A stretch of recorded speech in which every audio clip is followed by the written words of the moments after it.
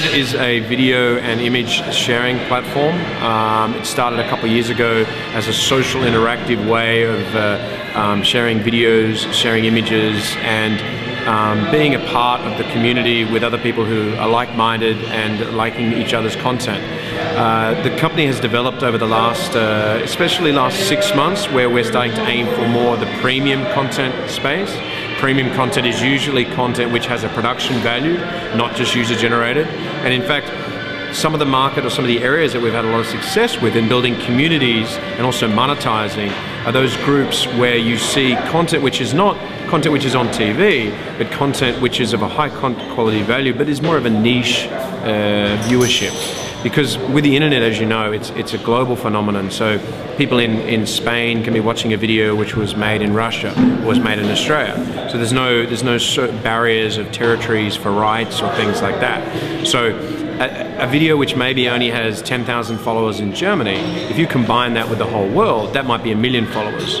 And an example I've used before is like someone who wants to brew beer, or people who like ponies, or like even golf, where you can have a golf lessons or a golf show which is produced quite effectively, but would never be on TV. The video on a platform, that fits quite well to that, because the user can come in his own leisure and view that and see, okay, I like my video of golf or brewing beer, and that's where the ultimate challenge and the ultimate desire is to then bring advertising, which is completely relevant, into that space. So basically, instead of having a McDonald's ad on the brewery how to brew a beer video, you actually have a yeast ad. So there's a company out there in the world who maybe sells yeast. Well, they should be advertising that. Or there's a company for breathalyze yourself so they don't get pulled up by the police. Because it's relevant, because I think the people who are watching this are probably going to drink, they're probably going to drive, and we should be helping them. So target that group and give it the relevant advertising, instead of, like I said, in a McDonald's ad. I mean, that can be, the McDonald's ad can be on the football World Cup, because that's where they're trying to get to everyone. And so we're right in saying your platform is aimed to help advertisers reach those niche markets and fit within those spaces. Who are your sort of target client base? I mean, on the surface, the target clients are the media agencies and the ad resellers who represent the ad agencies, or in reality the brands themselves. I do find, though, that is where we have a bottleneck. That is the struggle, because media agencies, advertising agencies, they are used to buying advertising in a space, and they understand that space. So if they buy the back end of a newspaper, they have a sheet which says, these are the viewers of this newspaper, this is how many people, distribution, this is the cost. It's been done for 20, 30, 50, 100 years. It's not hard. We come along and we rock the boat, because the problem is they say, well, media agency was, okay, so I have to now go find people who sell yeast. Where are they? I don't know these people, because these people who sell yeast probably never use this media to sell yeast. They probably sold at events like beer fests or something like that, something very specific. And that's what we've done. So we've brought the specific demographic into a technology or new media space.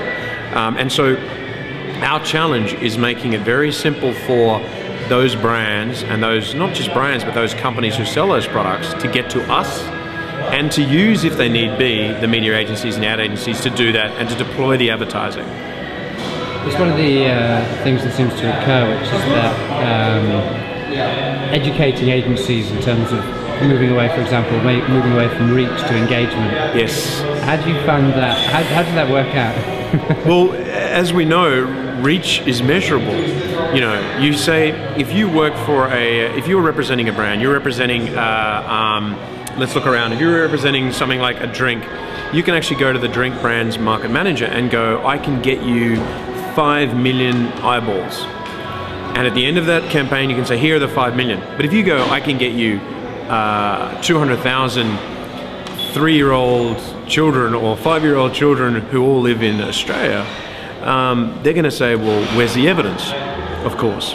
And that's challenging, because there's privacy laws, you can only know so much about a user. What you can do is you can say, well, what we did was we placed this ad, like with TV, in an area of context. So we placed it in, for example, the Transformers. So the Transformers cartoon was on, we advertise your soft drink. We know, and Transformers know, based on their research and consumer group, that is viewed by a demographic of 10 to 15-year-old boys. So we have accessed that market. And that's sort of the similar things that we have to do. We have to make that information more readily available and ease the conscience of these media people when they go back to the brand to prove that what they did was the right thing. Because at the moment, you know, there's that risk that they go back and say, I put your ad on Sevenload with this video, and they're like, whoa, what? But you only got 100,000 views. And they go, yeah, but they were really, really quality views. And they go, well, how do I know that? How can you prove that? Because I need to then explain myself to the brand. And the brand's going to go, yeah, but the other guy's got me 5 million views. You got me 100,000. So, you know. Yeah, it's, as you were saying, it's the shotgun or spray approach versus targeting. Everyone says it, even with YouTube at the moment. I mean, I'm definitely not saying anything bad about YouTube. I think it's fantastic what they've done. In fact, YouTube is suffering because of its own success, which is, you know, everyone wants to watch your videos on your site, and that's very expensive, and they're not monetizing them effectively. And it's because they can't. Because the problem with YouTube is exactly that. You go, we've got 20 million views, but my God, we have no idea who those 20 million views were. We don't even know what that is. And so the advertisers, agencies, and the brands are like, that's just too obscure, too risky, you know, scary. Yeah, don't like it. A bit dangerous. What about yourself? How did you get into Sevenloads? What's your history? My history is I actually in the early days of my life when I was at university, I started a company trying to sell music via the internet, which was in the middle to late 90s, which was well before everyone else was doing it, stupidly enough, because even today that's a challenge. So I was doing it when I thought it wouldn't be, which is trying to get people to buy an MP3 file, which is brand new, no one had ever heard of it, didn't know what to do with it. As you can imagine, people wanted to do that, the user wanted to do that, but licenses were impossible to get, hence the record labels, and that hasn't changed much. After I did that, I realized that I should be getting more into an environment where I could control the usage, and that was a mobile telephone. That was when the mobile telephone just suddenly came on, you know, and I was about around 2000, 2001, where color screens and holophonics.